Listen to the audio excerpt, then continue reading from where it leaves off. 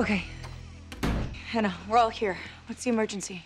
I had a nightmare that Caleb was run over by a car, but he's okay.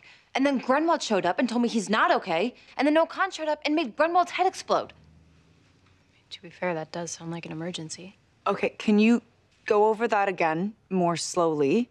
And what exactly are you saying? That Kahn is AD. You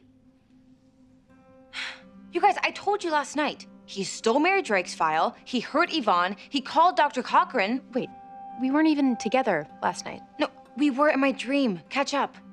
You guys, he burned us out of the storm cellar and he wrote on that window. He probably killed Sarah, and we know he's bad because way back when he pushed that sorority girl down the stairs. Hanna, what about Sarah telling me we're looking for the same thing you are? I mean, she and Jenna were working with Noel. To find Charlotte's killer. And that still leaves room for Kahn to be AD. And what about the storm cellar?